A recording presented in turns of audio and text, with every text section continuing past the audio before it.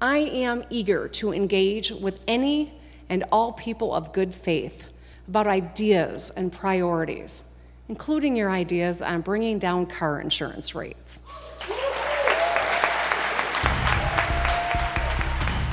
For the second time yesterday, the governor threatened to veto some legislation that was being dealt with in the Senate. This time it was auto no-fault insurance. You're going to ask me, does that mean you're going to veto?